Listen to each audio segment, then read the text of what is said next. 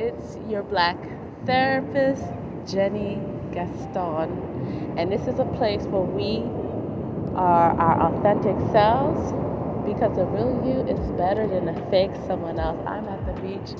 I decided to take a solo trip because self-care is so essential.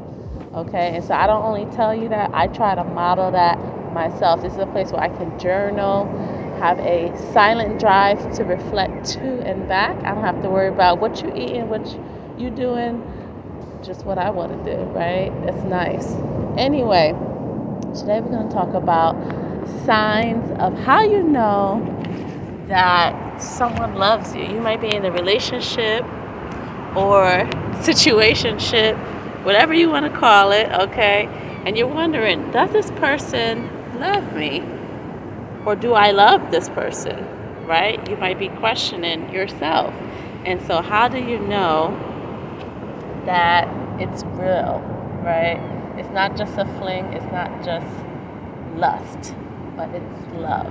The first indicator is that you feel safe with this person. Of course, physical safety is important, right? If you don't feel safe around your partner, most likely you're experiencing domestic violence. And I'll put a link to where you can get support, but emotionally safe. That's important. You feel heard. You can express yourself without what? Judgment. They listen to you. Okay? Active listening. It's a difference. Not listening to respond, but actually listening. That's a beautiful thing. Number 3. They acknowledge your differences instead of trying to change you. They just accept you for who you are and where you're at, okay?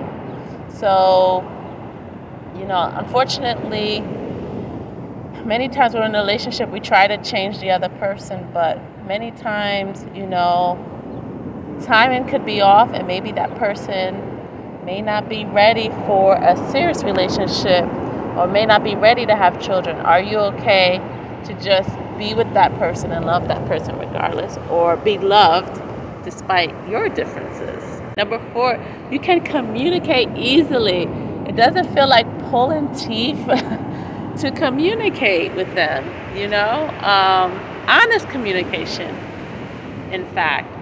And, you have 2 different people, 2 different minds. You're going to have disagreements, but can you also agree to disagree without serious grievances? Number 5, they encourage you to do your own thing. There is a sense of autonomy.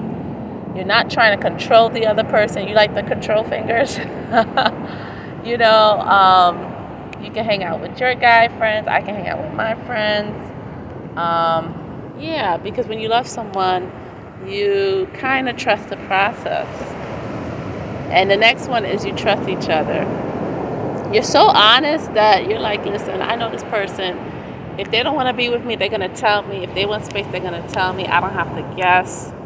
You know what I mean? There's no secrets. Yeah, that's a beautiful thing. That's a beautiful thing. And they make an effort. It's sad when you're in a relationship and you're doing 90% of the work. All right, it takes 2. So you make an effort, they make an effort to see you, and you kind of feel like, okay, you're wanted, right? Who wants to be in a relationship when you're unsure? Like, does this person like me? Does this person want to be with me? Do they find me physically attractive? That's pretty brutal if you're not really sure. They respect you. Respect goes a long way. You treat that person with dignity. You don't call them out their name, even when you're upset at them, right? You're not sarcastic. You're not yelling. Respect goes a long way. They want the best for you. They're not going to try to take advantage of you. They're not going to try to use you.